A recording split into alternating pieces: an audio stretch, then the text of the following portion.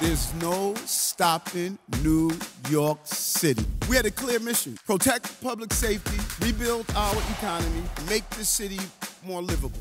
2 years in, we're seeing real results. It's a simple formula.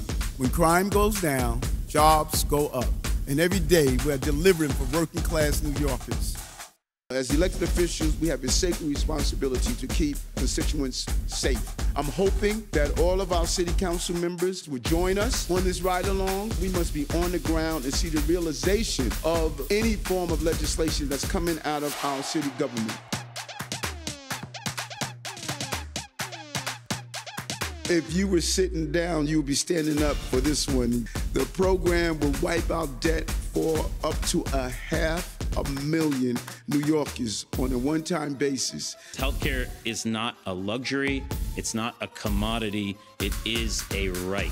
Receiving medical debt relief changed my life. That's why I'd like to thank the City of New York for making an immensely valuable investment in our community in order to bring this life-changing program to the largest city in the country.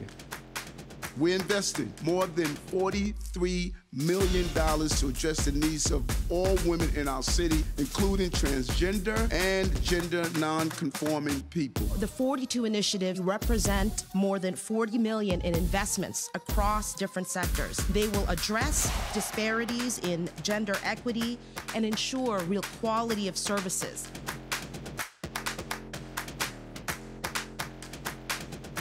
The New York City Police Department, we're not going to sit idly by. It's really bringing down the quality of life of this community.